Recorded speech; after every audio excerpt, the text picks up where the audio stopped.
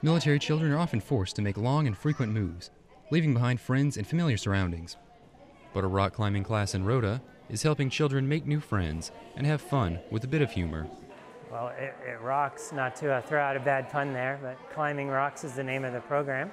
And so the idea was to give the kids a chance to get out there, try a new sport, do something active, and learn a new life skill. I mean, I've been doing it for a long time, so the kids can learn now and they do it their whole life, really.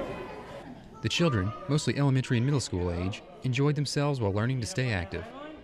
It's super important, especially nowadays with all the kids just wanting to be on a screen, playing video games and texting each other and on the phone and just on a computer in general. So we can get them into something as active and physical as rock climbing, even though this is just inside. It'll be a lifetime of outdoor enjoyment for them.